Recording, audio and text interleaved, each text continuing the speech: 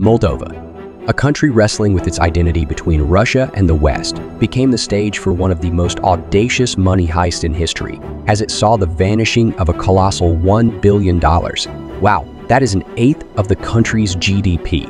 Curious to uncover the intricate layers of this monumental heist?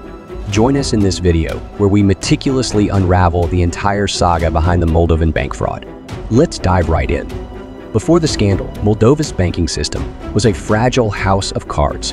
Institutions like Banca de Economy, Banca Sociala, and Unibank, pillars of Moldovan finance, stood on shaky ground, riddled with vulnerabilities. These banks, once the pride of a struggling nation, would soon become conduits of a grand-scale embezzlement. The Moldovan Bank Fraud, that drained an eye-watering $1 billion from Moldova's economy, was executed with a level of cunning and audacity that seems ripped straight from a crime thriller. The plot's masterminds?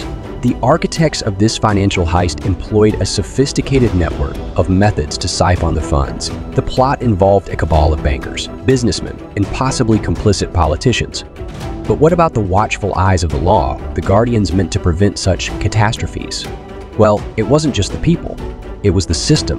Red flags were raised, unusual transactions and rapid, inexplicable growth in bank assets. These signs were astonishingly dismissed or ignored by the authorities, who either couldn't see the disaster ahead or chose to look the other way. It was as if the regulators were wearing blindfolds, allowing the heist to unfold right under their noses. The lax oversight and weak financial controls were like an open invitation to those with nefarious intentions. Want to know how it all started?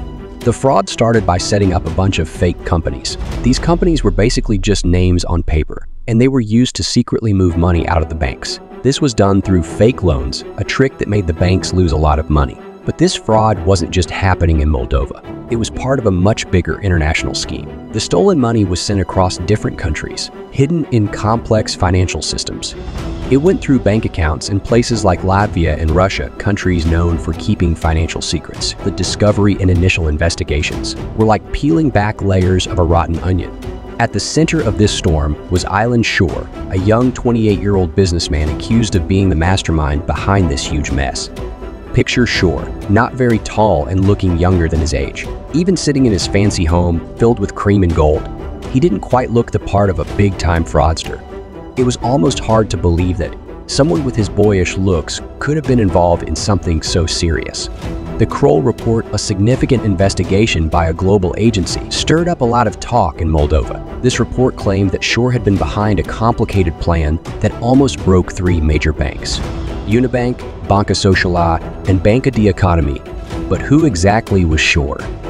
Right in the heart of Chisinau, nestled in a residence that dripped with luxury and opulence, lived Ilan Shor.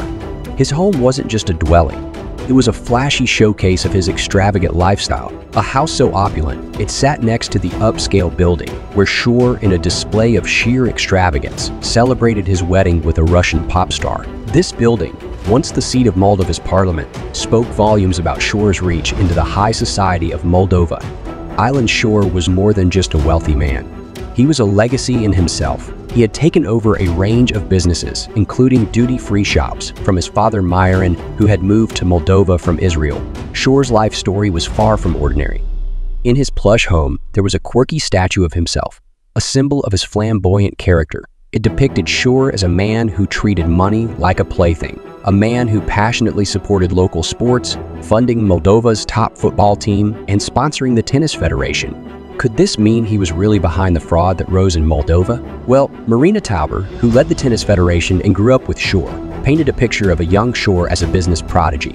While we were all busy with school, he was out making deals, she recalled. However, the Kroll report told a different story. The report unveiled a complex narrative that contradicted Ilan Shor's claims of innocence. It suggested that Shor had played a big part in a scheme that took loads of money from these banks.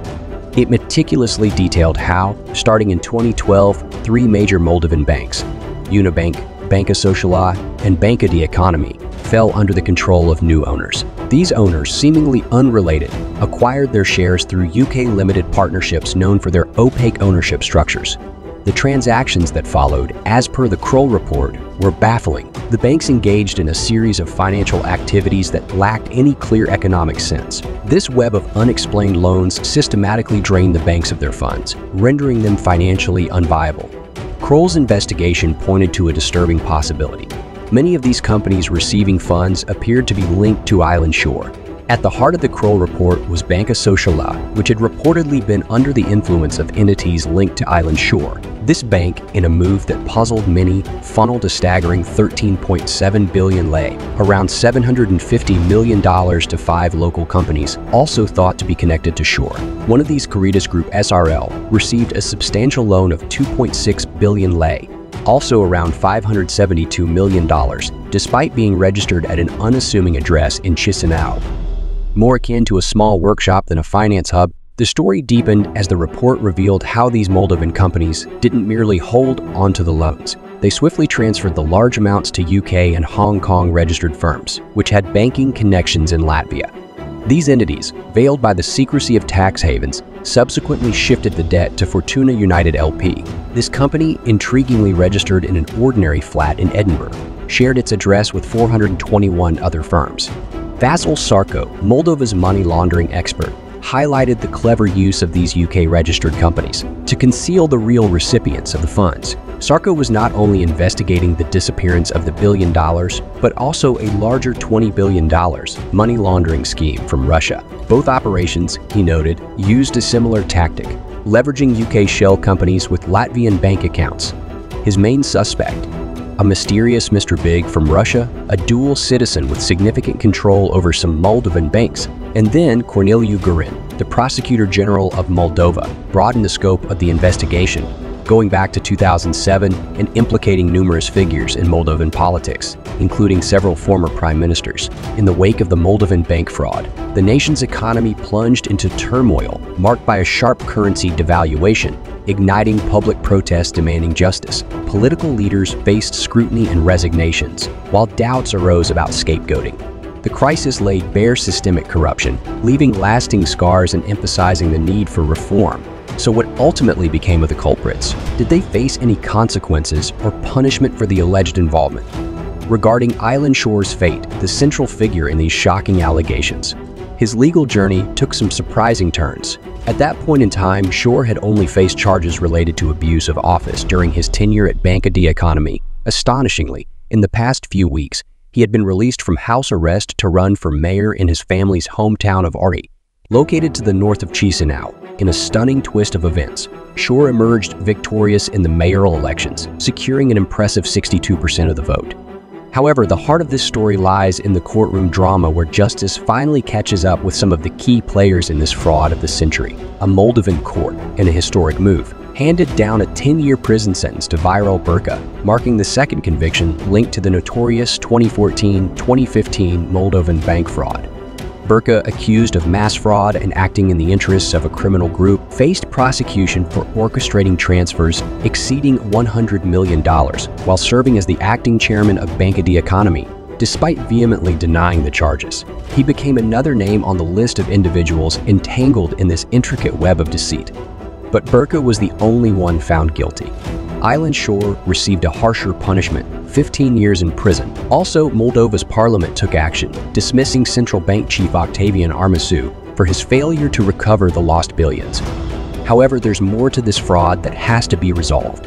Another enigmatic figure, Vlad Plotniu, wielded immense influence in Moldovan public life before vanishing in 2019, presumably finding refuge in northern Cyprus. Over 30 unresolved cases linger in Moldova's courts, and the echoes of this audacious fraud continue to reverberate in the nation's political landscape. So in this gripping journey through the intricate web of deceit and scandal, we've uncovered the shocking details of the Moldovan bank fraud. But our exploration of deception and intrigue doesn't end here. Join us in our next video as we dive deep into the dark side of the digital world with the evil side of TikTok. Get ready to be astonished by the untold stories of manipulation and the hidden dangers lurking behind those addictive short videos. See you in the next video.